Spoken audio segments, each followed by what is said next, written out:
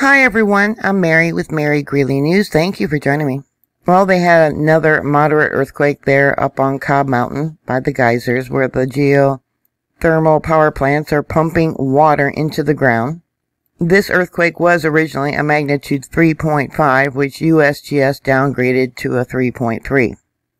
VolcanoDiscovery.com shows that it was in fact a magnitude 3.5, but both EMSC and USGS downgraded this earthquake. This earthquake was along Squaw Creek Road. They knew in the 1980s that the pumping of the water into the crust of the earth, because the system was drying up, was causing earthquakes. Yeah, when the information got out, it was all hush hush and let's not talk about it. Here's one of those power plants. Yeah, it produces energy for the Bay Area and other locations they send this power to. Yeah, it is a volcano, and that's how the water is heated, by the heat from the magma system, heating up the water, and they use that heated water to produce power. Today alone, there was 62 earthquakes in the last 24 hours in this location. I'll show you the map here.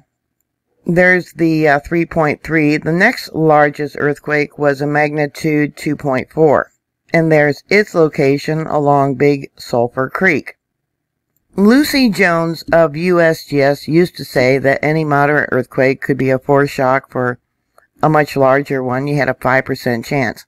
They've changed that now to a 20% chance of any of these moderate earthquakes to be a foreshock for something much larger.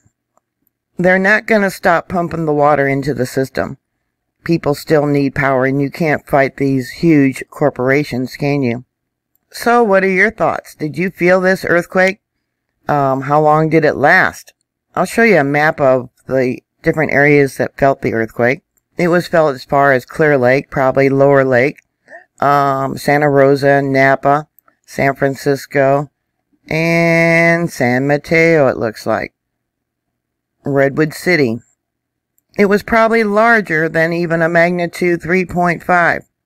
Let me bring this up so you can see some of the other locations. Yeah, we got Kelseyville. There's Clear Lake. Middletown had 7 responses. We got here Cloverdale 3. Geyserville 5. Another one from Geyserville 1. Healdsburg 8. Calistoga 1. Napa 1. Another one from Napa.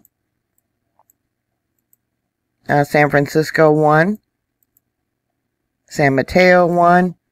Another 2 from San Mateo. Hayward 1. That was 148 kilometers from where this earthquake occurred, man-made earthquake. So that would be about 92 miles.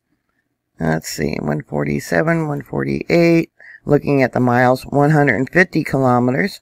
So that would be about 93 miles. And you guys know that, oh, we got something way over here. Gustine, 2 responses there. Los Banos, 1 response there. Yeah, it was stronger than a 3.5. Anyways, I was going to say, you guys know that any earthquake, besides having a 20% chance of being a foreshock for something much larger, can trigger earthquakes along other fault zones. Yeah, you don't want the Hayward fault going off, do you? So how long did the shaking last? Did you have damage? Please put your comments down below. Thank you for watching. Please stay safe, and I'll talk to you later. God bless you. Bye.